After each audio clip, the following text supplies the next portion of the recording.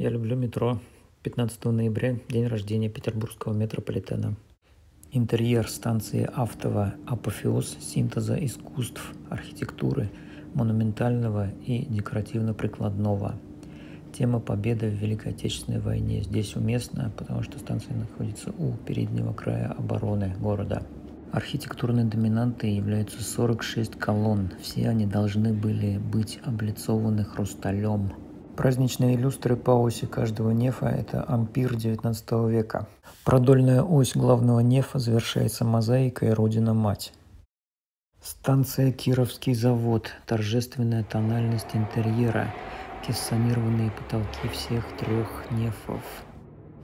Архитектура строгих пилонов, их упрощенные импосты. Импост – это выступающий вперед камень между основанием арки и капителя колонны. Автор, архитектор Александр Андреев не клонирует классицистические детали, а добавляет свои новые. Нарвская.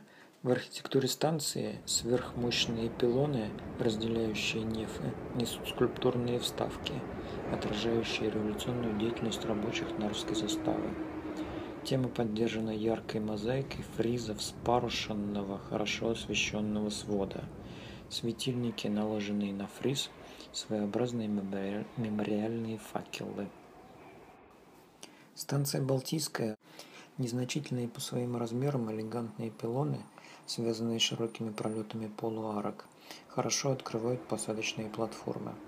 Пилоны оформлены дорическим ордером.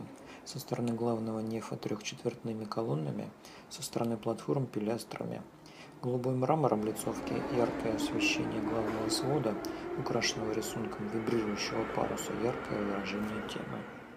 Технологический институт. Станция пересадочная, кроссплатформенная. Удачно решенная арочная аркада несет скульптурные портреты выдающихся ученых.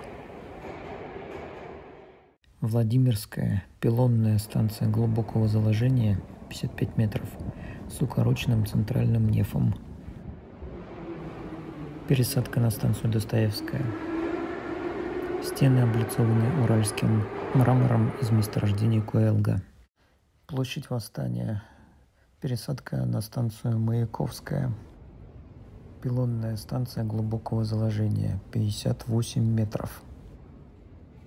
Цоколь облицован красным уральским мрамором.